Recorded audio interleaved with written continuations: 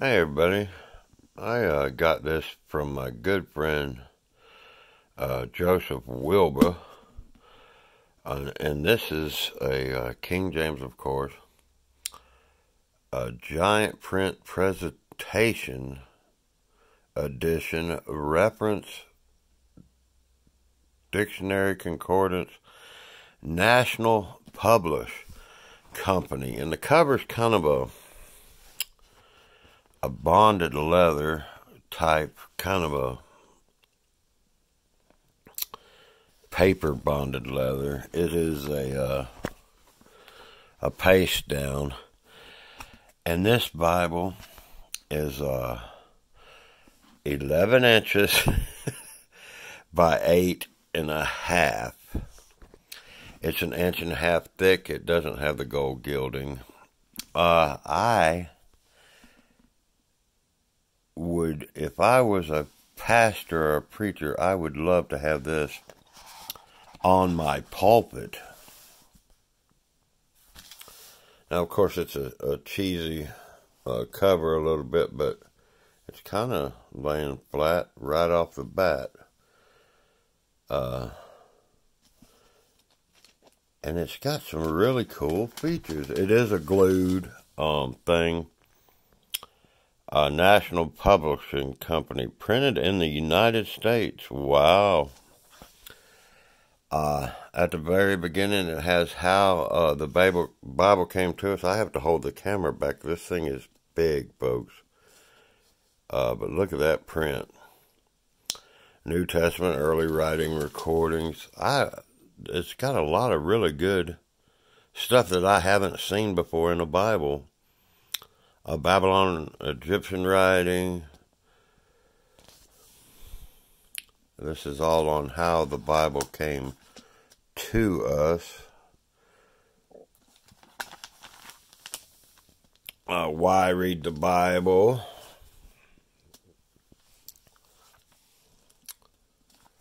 And it's got a 1-year daily Bible reading plan. Very nice.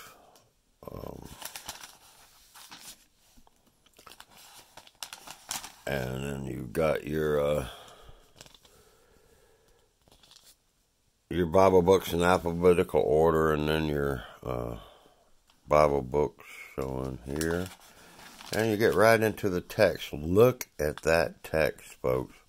Now, we're in Genesis, and it is laying, I mean, it's not laying perfect flat. It's set, but for a glued, bonded leather, that's pretty good in Genesis, folks. Look at that print. Very nice. I mean, if you were, let's look at, if you were a preacher or something, you could just put this on your pulpit, and it would be great.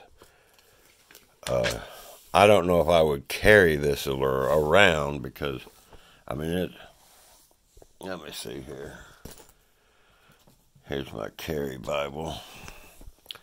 There's Psalms, by the way. I just want to show you in the book of Psalms. It's a 15.5. This is my Bible I'm carrying at the moment. And you can see how much bigger this Bible is as far as largeness.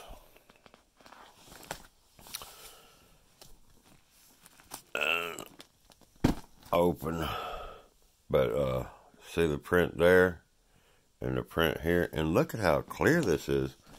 And I don't think this was a very expensive. I think he got this for $20 or something, he told me. Thank you to Joseph Wilbur, by the way, for getting this for me.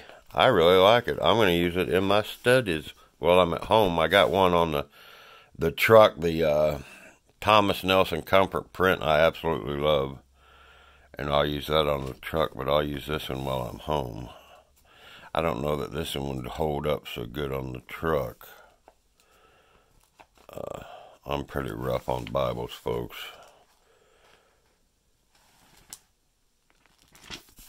But look at that print. And it's just a basic text only. It's got the, your little bit of headers up here, but nothing real. But it's got that very good red print. It's almost that darker maroon, if you know what I mean.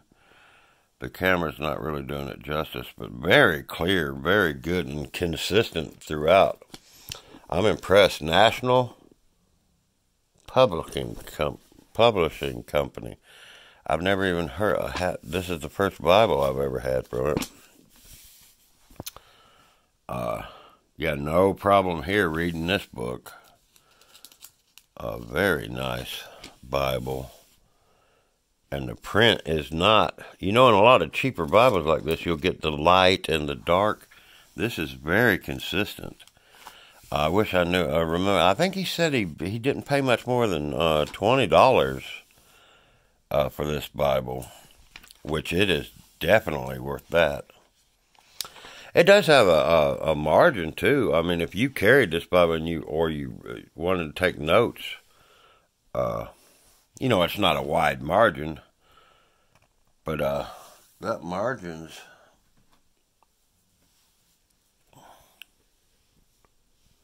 a 3/4 of an inch on the top and 1/2 inch. 3/4 on the side and then 1/2 inch on the top and bottom. So, if you wanted to take a few notes in this Bible.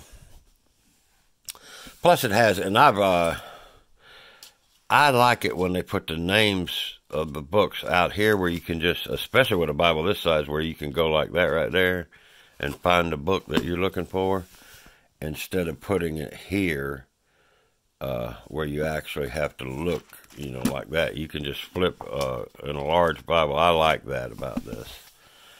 And at the back here, we've got some good, really cool features that I've never seen before in a Bible. Life and Bible Times, Hebrew calendar, musical instruments, musical notations in the Psalms, business terms, crafts and professions, tools, kings of Israel, judges of Israel, the 12 disciples, 7 last words of Christ, the early Christian churches, money, coins, weights, and precious metals, measures of area, measures of capacity, dry measures, measures of length, natural history of the Bible, hills and mountains. That's cool. Trees, shrubs, flowers, herbs, spices. I've never seen that in the Bible.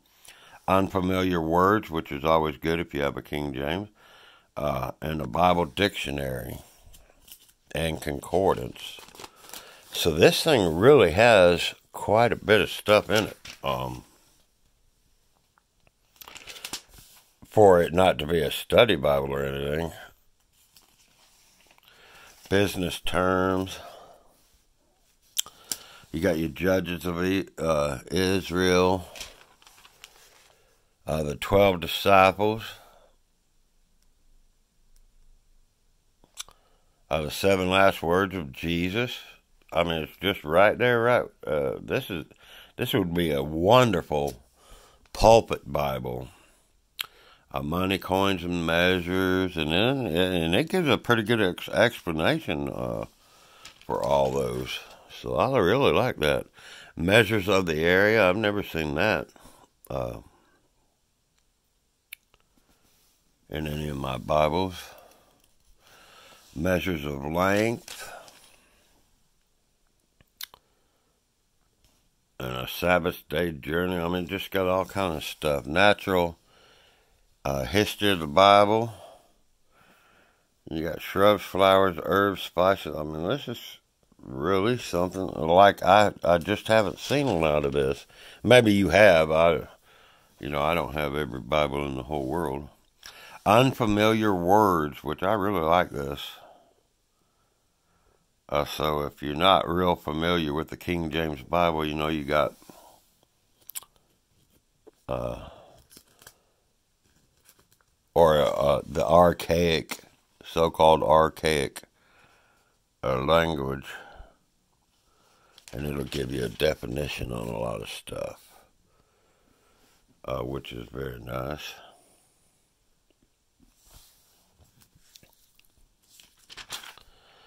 And it's pretty big. It's got quite a bit. And then you got your Bible dictionary and concordance. And it's about, let's see,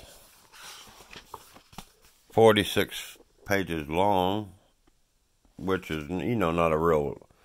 Of course, if you got one of these phones or a computer or anything, just get you a Strong's Concordance app, and it's way faster. That's how I look everything up. Now, these maps are different than any maps I've ever seen. Jerusalem and vicinity. I've never seen maps quite like this, which is refreshing. Very refreshing. This is Galilee, the locality of Jesus' childhood and earthly ministry. It gives you the elevations. Oh, it's yeah, okay. It gives you the elevation of the land of Israel. Where do you find that? You never find that in the Bible, do you? And here's your missionary journeys of Paul.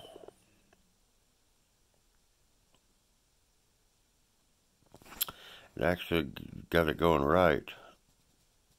Well, most of them will put him under there. And the Bible said he went above Cyprus. Alright, let's see here. What else do we got? One more map. The Holy Land.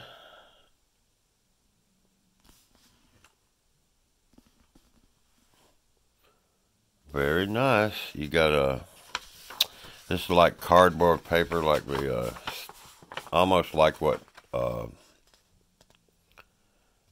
you had in school. And again, it's kind of and you got one of those. It's a paste down liner. I don't even know if this is actual.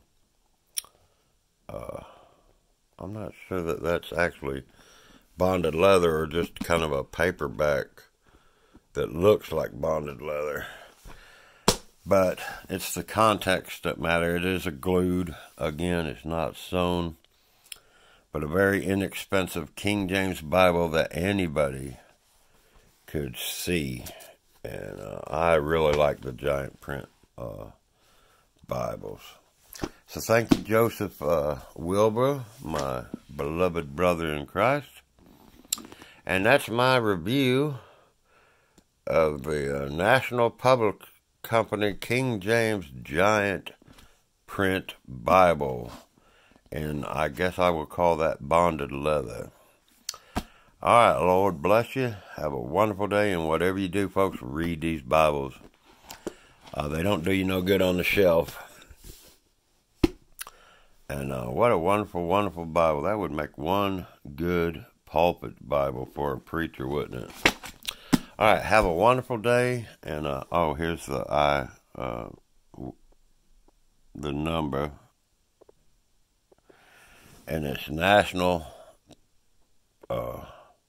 Publishing Company.